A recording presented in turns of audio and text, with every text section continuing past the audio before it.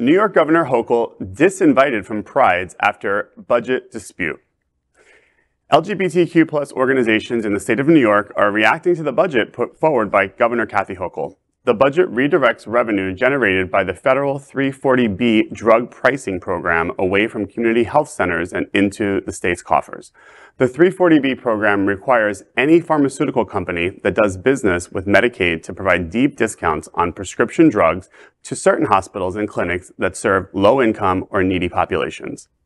Those medical facilities can then get reimbursed for those drugs by health plans at higher rates and pocket the difference. Under the new budget, the state plans to transition Medicaid members to a new pharmacy benefit plan known as New York RX, a move that LGBTQ plus groups will say mean a loss of services for many of their members. The governor has been disinvited from attending the Buffalo Pride Parade, and many other groups, including New York City Pride, are considering the same. The Pride Center of Western New York and Evergreen Health said in a statement, quote, "We have informed Governor Hochul and her administration that their request to attend the Buffalo Pride Parade and Festival has been declined. We have not arrived at this decision lightly, and we are saddened to have made this stand," end quote. Williams explains why.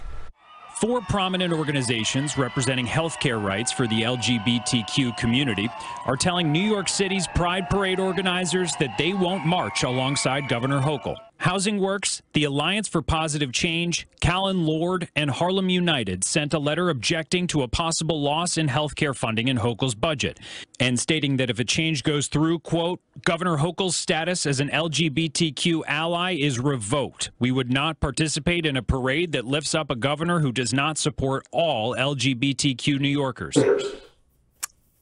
I'm going to say something at this table is I find this conversation very dangerous. I find attacking the New York governor who barely won the election in New York to a very right-wing Trump sympathizer candidate and then trying to take her down in the state of New York. I understand. The problem is our health insurance programs are messed up, and the budget of New York is also a big challenge to undertake.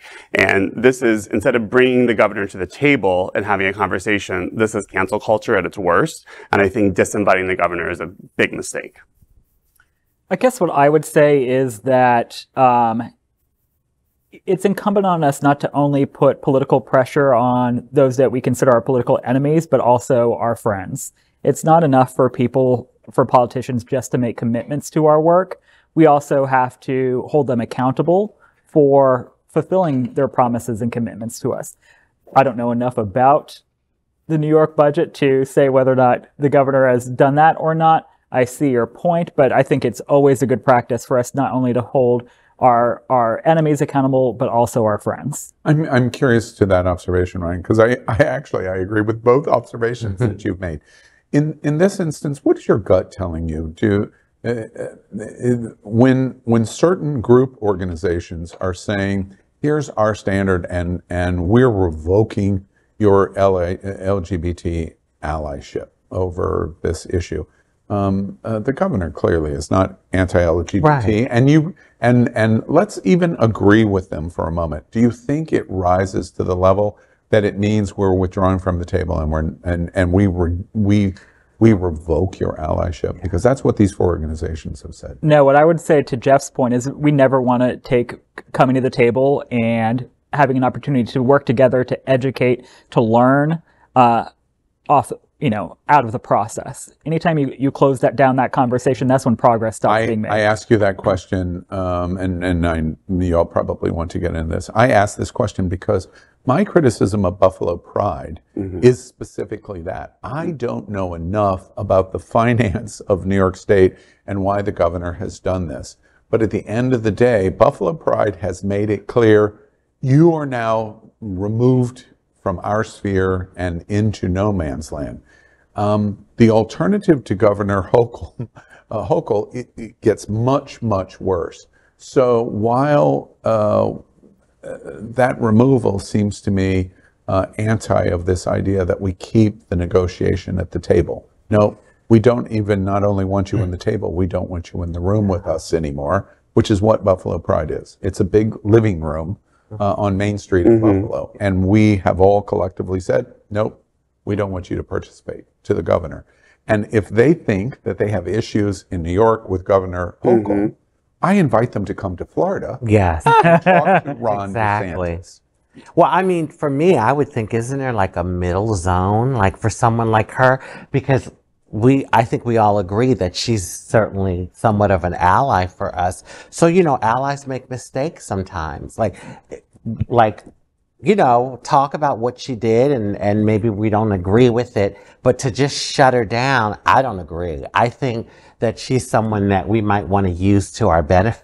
I think disinviting is drastic. Yeah. And now you're going to push somebody back into a corner if you don't do what we want. That doesn't look good for our group at all. How is that helpful? It's not. No, and I also think we should be reminded that, you know, Buffalo just also was the center of terrible gun violence, and Governor Hochul is for sensible gun laws, which also affect the LGBTQ plus community.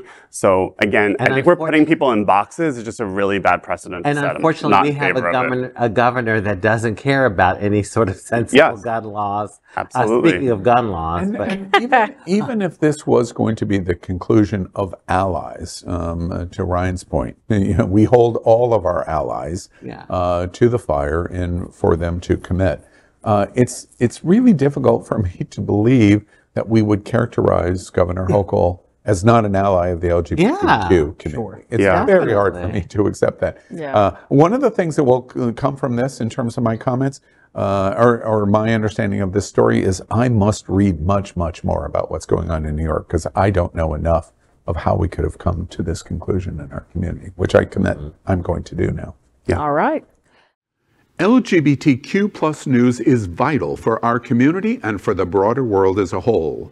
We have enough enemies at Fox News.